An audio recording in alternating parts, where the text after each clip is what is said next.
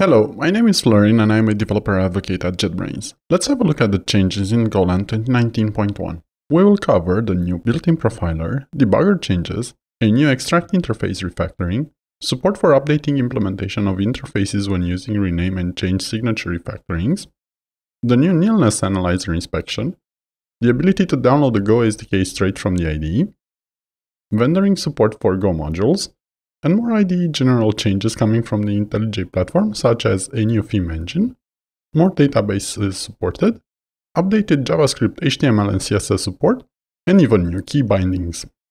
Let's start with the new profiler support. It integrates with the built-in profiling tools from Go, and it allows us to observe performance of our code in different points of view. The profiler supports all four profiling modes: CPU, memory, mutex, and blocking profiles. To see the profiler in action, go to any test file and select to profile either a test, a benchmark, or the whole package. After the execution finishes, we will see the profiler window show up and present us the information. By default, we have access to the flame graph view, but we can also view the information in a tree view or a list of functions and methods ordered by their cost. When you spot something that you would like to further investigate, you can navigate to the source code straight from the profiler window. You can change the configuration of these profiling methods to fit your needs, or you can load previous runs and have them displayed. If you do your profiling outside of the IDE, you can also load these results and select the file that contains them to show up in the IDE. Moving to the debugger, there are plenty of changes here as well. We start with the addition of the Smart Step Into feature. This allows us to select in which function or method from a certain call chain we want to step into, avoiding all others and thus making all the debugging of a specific call easier. If you like controlling the IDE with your mouse, you can now execute code until a certain line by clicking the line numbers on the editor gutter. Goroutines are shown by default, but you can go back to viewing threads using a dedicated toggle. If you want to view data displayed in a certain format, the new View As feature allows you to toggle between binary, hex, and decimal representation for integers. Interface type variables now also show underlying type implementing the interface, which makes it easier to understand the code as it executes. Finally, addresses for pointers are also shown, which help us figure out what happens with the pointers and their values as our code relies on them while executing. Speaking of running applications, you can now configure all your round configurations to execute the programs or tests with elevated privileges. This means that if your application or test requires any special admin or root privileges, then you can still run it from the comfort of your IDE. In the refactorings area, GoLand received a few improvements as well. There is a new extract interface refactoring which allows us to select a type and choose from the list of methods it has in order to create a new interface. This will be useful when going from a single implementation to multiple implementations which need to expose the same functionality.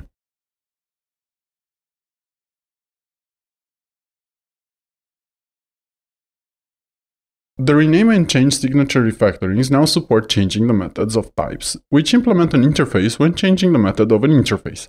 This allows us to quickly update large code bases in which an interface is implemented by multiple types without having to navigate to each individual type, or having to wait for the IDE or compiler to find a mismatch. Code assistance via inspections has also been improved. A new inspection named Nilness Analyzer allows us to detect redundant comparisons in code, cases when accessing a variable will need to a runtime nil pointer dereference panic, runtime panics created by accessing a nil slice, and more such cases. You can also notice that the tooltips have been updated to show the topmost quick fix when quick fixes are available, which means it's easier to discover how to fix code highlighted by inspections. Editing code is also easier thanks to a couple of new intentions. Now you can merge or split multiple declarations for variables, types, or constants into a single or multiple blocks. A new export intention will let you export private function, types, or fields without having to switch between packages, as it can run from different packages than the one where those types are defined. Getting started with a certain version of Go, upgrading it or downgrading it is also easier than before thanks to the new built-in facility to download the SDK. And since the built-in terminal is configured to use the Go version that your project uses, it means that you can now also skip external configuration for the IDE and never have to leave it while developing Go applications. If you use Go modules, then another useful change is that you can now use the vendoring mode for these projects and have everything self-contained in the project. You can toggle this for both existing and new projects. Code completion for Go modules has also been improved, with support for non-imported packages showing up from the Go modules cache. Moving to the general IDE changes, there are plenty of improvements there as well. Key bindings are important, and if you are used to work with SublimeText, you'll be happy to hear that the IDE also features built-in key maps to replicate it.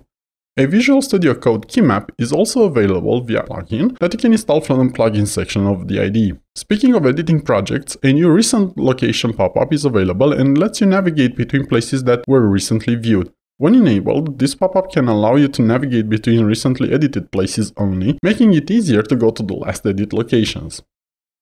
A new theme engine now allows us to fully customize the IDE look and feel. You can install the new themes from the plugin section of the IDE by searching for the word theme. The new projects dialog now contains additional project types such as HTML5, React, Bootstrap, AngularJS, and more depending on the plugins that you have installed in your IDE. VCS support has also been updated. Using the context menu on commits from the log tab now shows up the new fix up and squash into actions, and you can even cherry pick files from a commit into another. The database support has been improved as well, with databases such as Apache Hive, Vertica, or Greenplum being supported. JavaScript, HTML, and CSS support has also been improved, and you can learn more about all of this in our WhatsNew page. That's it for today. Thank you for watching.